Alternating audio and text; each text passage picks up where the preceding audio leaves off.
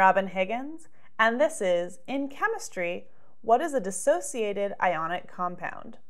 All right, so dissociated means that it used to be together and now it's apart. And this only happens in solution. So if it's a solid, it won't be dissociated. But if you put that solid into a liquid, there's a chance that it could dissociate. And ionic means that it has a charge. So full positive or full negative, a combination of both. And ionic bonds are formed in between a metal and a nonmetal. So let's take a look and see which of these four compounds would dissociate and which of them are ionic. So first, we have sodium chloride, or otherwise known as salt.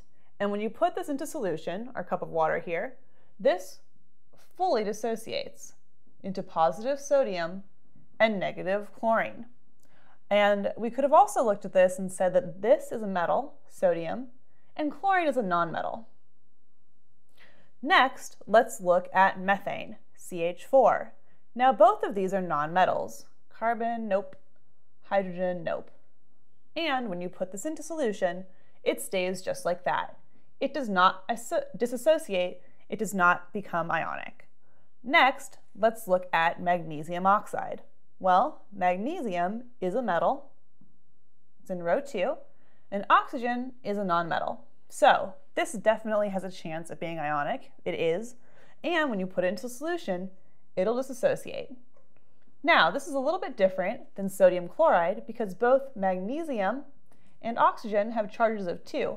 Just oxygen has 2 negative, magnesium has 2 plus. Now, finally, let's look at hydrochloric acid. Now, both of these are nonmetals, but when you put them into solution, they will disassociate.